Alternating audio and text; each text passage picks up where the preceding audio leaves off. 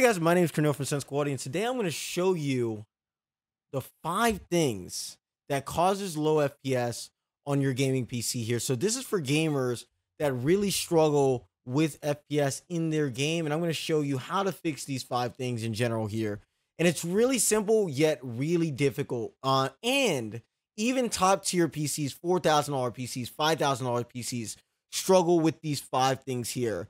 So let's start off. So the first thing is going to be your graphics card, right? So a graphics card bottleneck is basically one of the most #1 things that causes low FPS in general. And you know what, guys? Let's take it a step back. We all know how cars work, right? So let's actually think of this like a car, right? So I'm going to draw my car here. I am not the greatest drawer, but as you can see, I'm trying my best here. So we have a car, right? And basically, your graphics card is going to be like the engine's horsepower. So like, let's say that this is the engine here, right? So this is going to be like your GPU, right? And your engine's horsepower really matters like in a car. So that's how much power it could put down to the wheels, to the clutch, to the crank, however you say it, to go as fast as possible, right? So basically, if you have an underpowered engine, that means that this car is generally slower than a next car, right? And basically, that's the thing that happens like with a lot of people in their graphics card. Usually your graphics card is out of date and you're watching a video on YouTube and stuff like that, and you're seeing that this guy is getting way more FPS than you, and you're wondering why.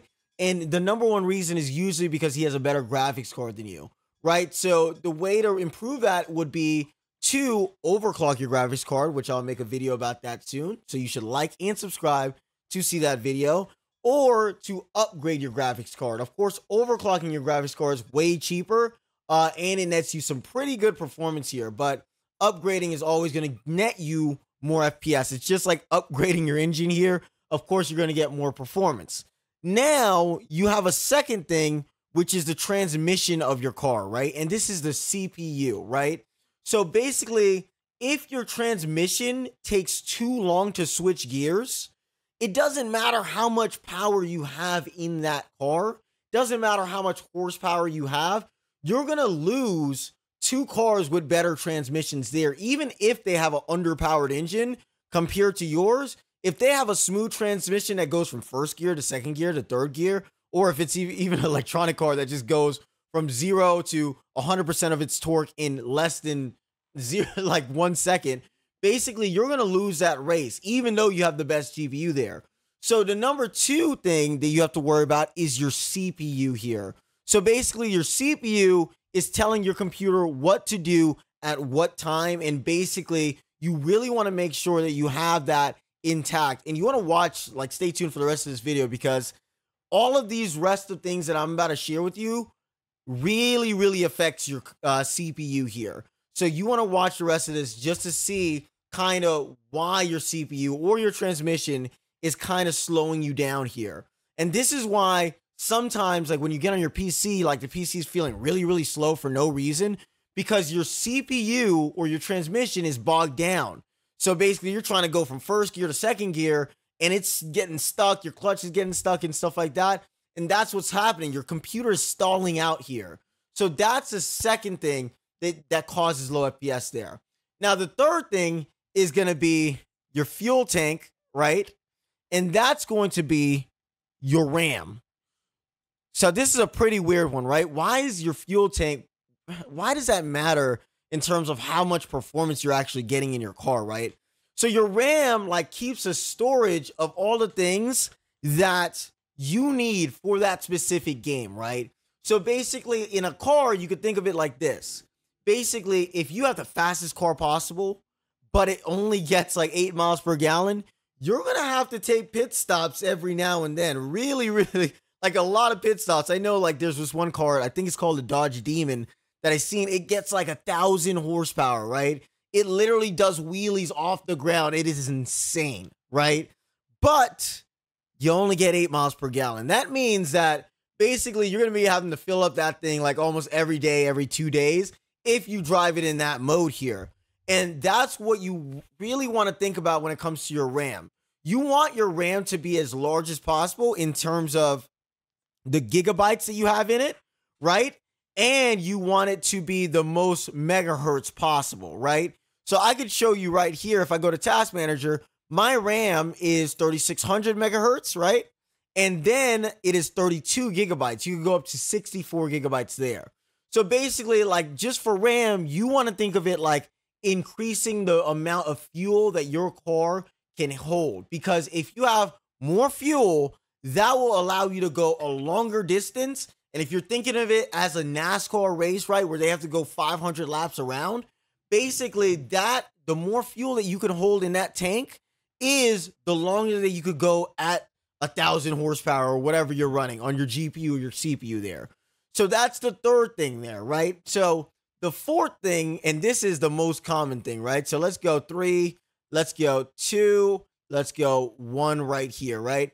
So the fourth thing is overheating, right? So basically this happens on a lot of computers here. I have no idea why. And let's add some windows to this car as well. Let's also add, a little door there for you as well here. But this happens to a lot of computers here. I can't even tell you how much gaming PCs have an overheating issue here. So basically the reason why overheating is a problem with your PC, as you can already guess, is basically if your car overheats, what happens to it? It either shuts off or it goes into limp mode, where you can't go fast at all, right? It's not even going close to the speeds that it can go. So basically, it's the same thing for your PC. Basically, if either your GPU or your CPU is overheating or your entire PC is overheating, what happens is it's going to try to protect itself. So it's going to put you in a limp mode, and you might not even realize it because it's so smart these days, but it'll put you in a limp mode just like a car, and you're going to be wondering, why is my FPS so low? Why does the game feel so bad?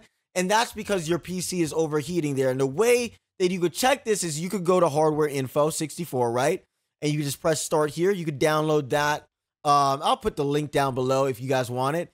And basically you just go to sensors, and the two sensors that you want to check is basically your CPU, which is like right here, right? Or your core temperatures. 44 degrees is perfectly fine. Anything over 90 degrees Celsius, that's a problem. And you want to go to your GPU temperatures, right? And you could find that somewhere down here. So basically, you want to check your temperatures and make sure that it's lower than 90 degrees there, Celsius, and you should be fine here. And if it is higher than 90 degrees, that's when you reapply thermal paste, and that's perfectly fine. Or basically, you change out the fans or change out the AIO cooling, and it gets more complicated than that, but I'll make a separate video for that. So that is the fourth reason that you are getting low FPS in general there. It's because your car is overheating here. And now I would say the fifth reason, but not the final reason, right, is the amount of background processes you have. So if you think of this like a car, right, basically it's the amount of weight or extra passengers that you're carrying, right? So if this is 500, if your passenger is literally 500 pounds, right, your car is not going to go as fast as it should if you didn't have that passenger there. So what you want to do is reduce the amount of background processes to improve the speed of your car in general.